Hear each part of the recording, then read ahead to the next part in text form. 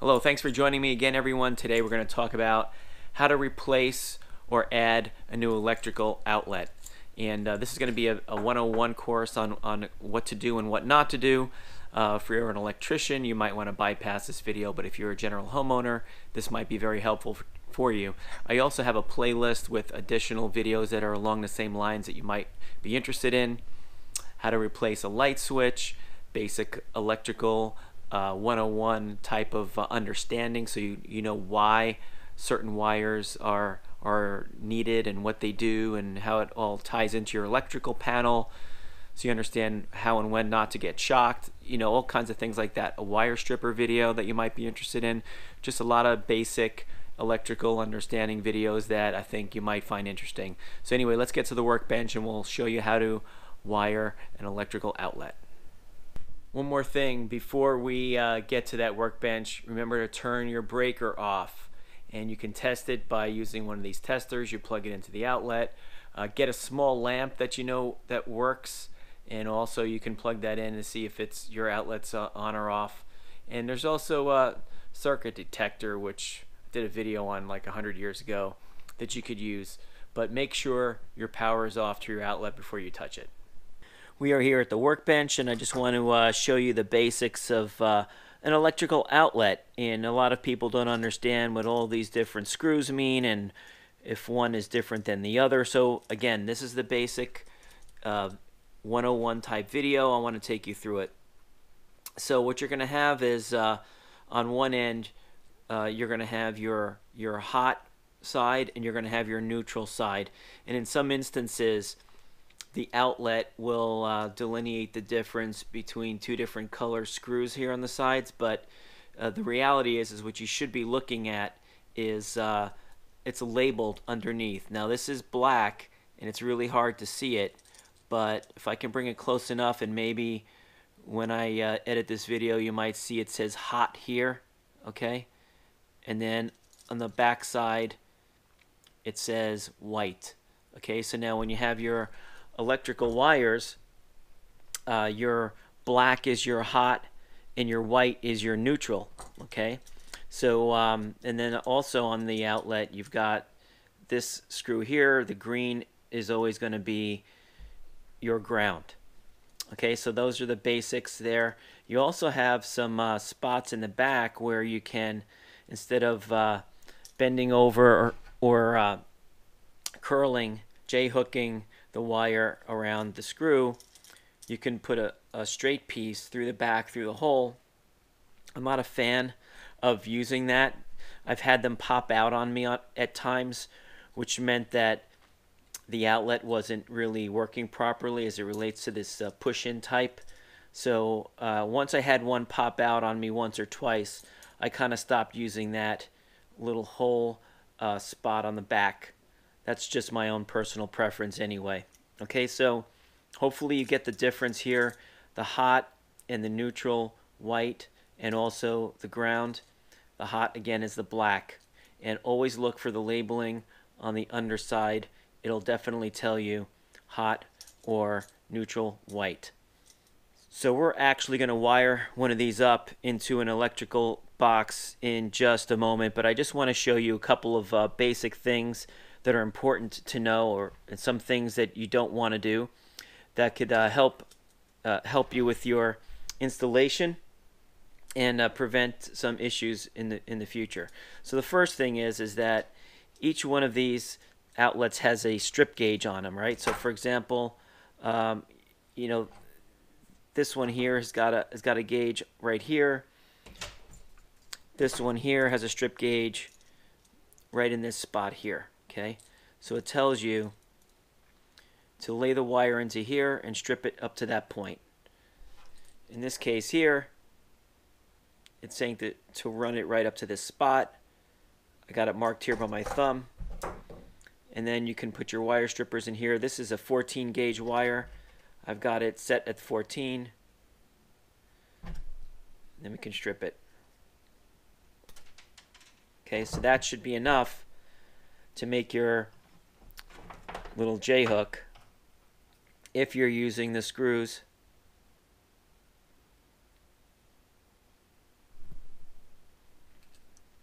There you go. Okay. All right. The other important reason why you want to use that strip gauge, you don't want to leave it short, because it's the most important thing here is to make sure that the screw is biting down on wire and not on insulation. I've got one here that is not done right, so I can show you.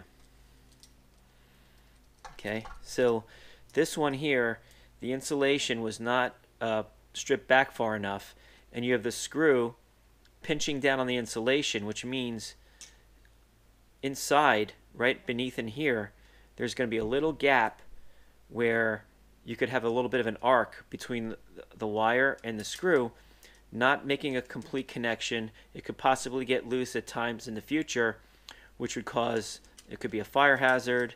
You can get some flickering. Look, it's even moving right now. So this is not what you want, again, because this one was not stripped properly.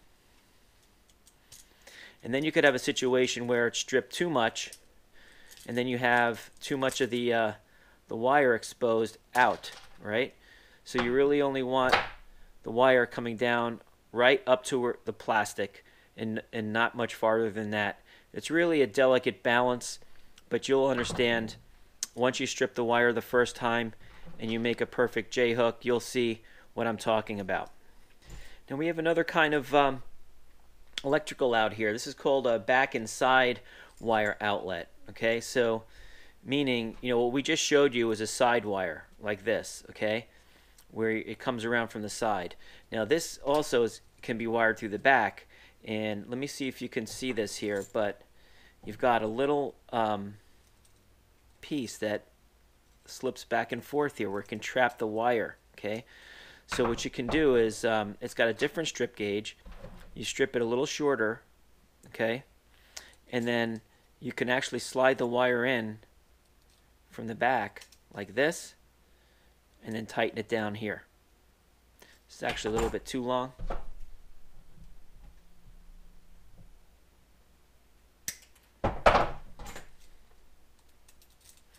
Now, I like this better than punching it through the hole in the back.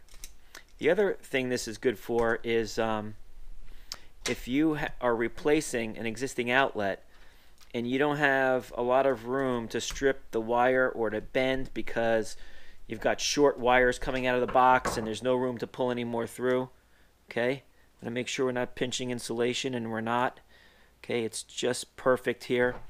Tighten it down, and this isn't going anywhere. It's moving slightly. I want to tighten it just a little bit more. Okay, again, this is called a back and side wire outlet. So when it comes to your ground, you're always going to J-hook it around here, tighten it down,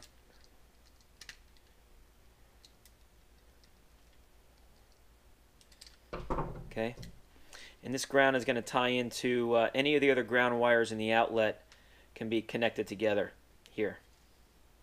The other thing I wanted to mention, which I probably should have said a lot earlier, is you always put your J-hook facing to the right, because you're turning your screw clockwise and you want it to face to the right. Okay, that way when it spins, it's tightening down on it. If you have it facing to the left and you were to tighten it, let's try to get this on here and I can show you what I'm talking about. Maybe this one.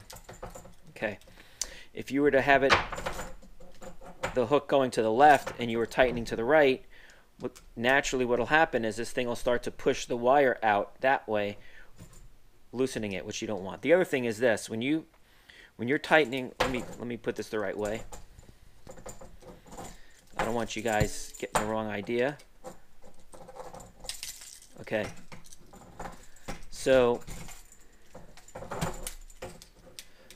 when you tighten this down, you want to be pulling the wire up against the screw post, right?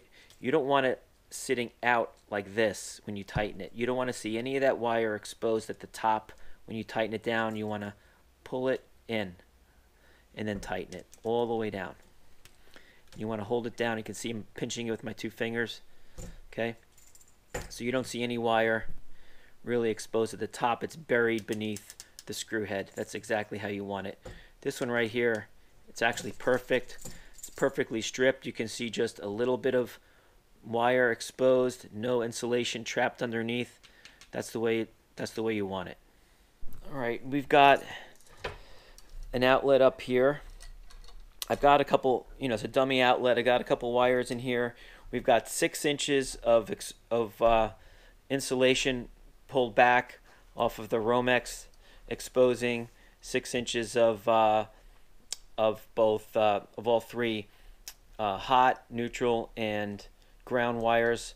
So one would be coming in from the panel, and one maybe would be going out to the next outlet down the line. Okay, so we're going to wire this the old-fashioned way. We're just going to create J-hooks on these.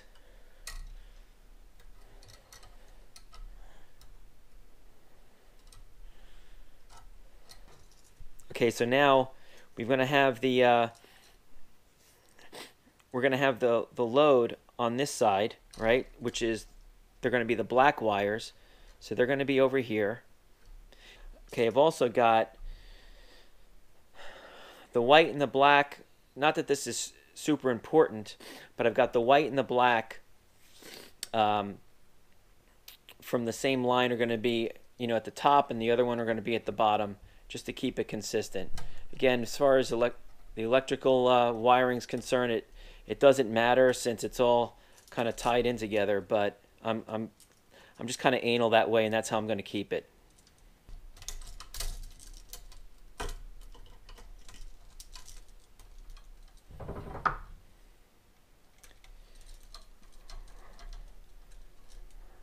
Okay.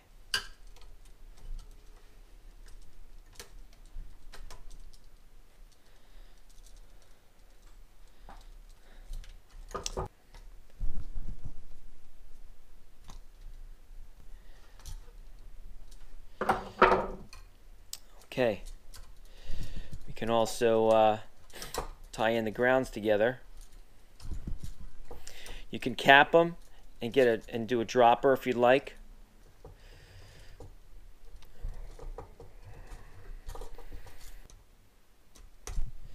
Some people might not want to cap the grounds. They might want to just twist them together, tie them in differently, but I capped them. Okay, so now you want to be able to push this all back in. And we're talking about wire's tough, right? So you want to bend. Let me see if I can turn this sideways a little bit so you can see what I'm talking about. Okay. So you want to bend them down and then up. Okay. The ground is inside, down and up.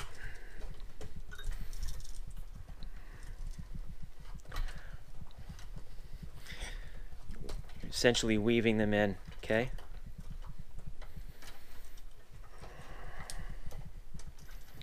There we go.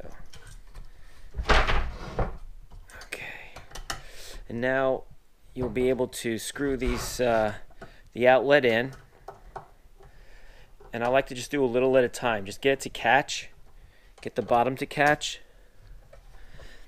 and you alternate. Screw it in a little bit, and then you go the other side.